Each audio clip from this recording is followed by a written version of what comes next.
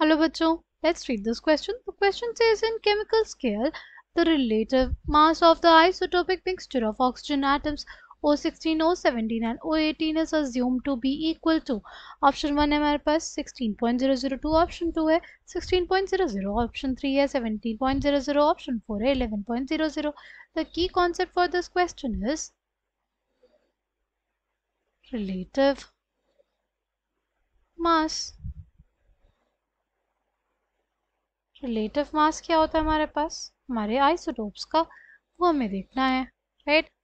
Relative mass of the isotopes is basically equals to the percentage abundance of the isotope into its isotopic mass, right. क्या होता है हमारे पास, वो होता है percentage abundance और उनके isotopic mass का समेशन बाय 100. ये हमें दे देगा रिलेटिव मास ऑफ हमारे आइसोटोप्स, राइट. नाउ अगर हम लोग बात करते हैं O16, O17 और O18 की, ये क्या है, ये हमारे पास आइसोटोप्स है.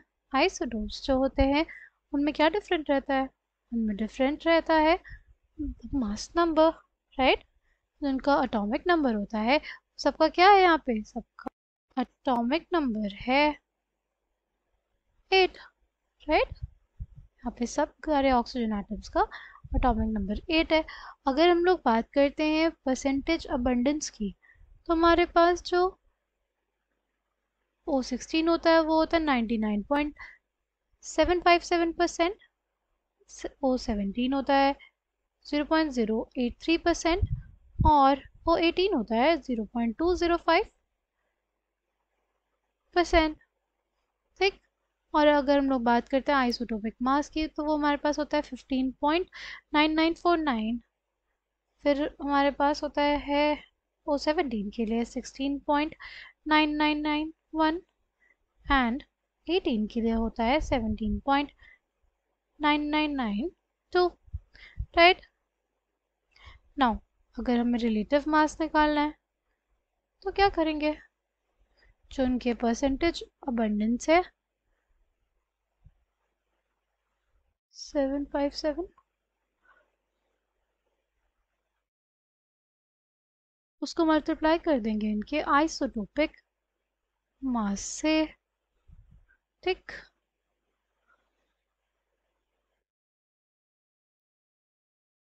Zero point 038 16.9991 plus 0.205 into 17.9992 bye क्या हो जाएगा, बाय हमारे पास हो जाएगा 100, right.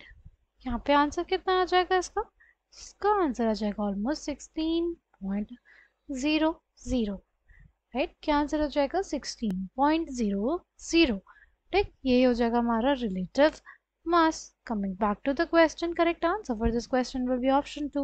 I hope you understood it well. Thank you and all the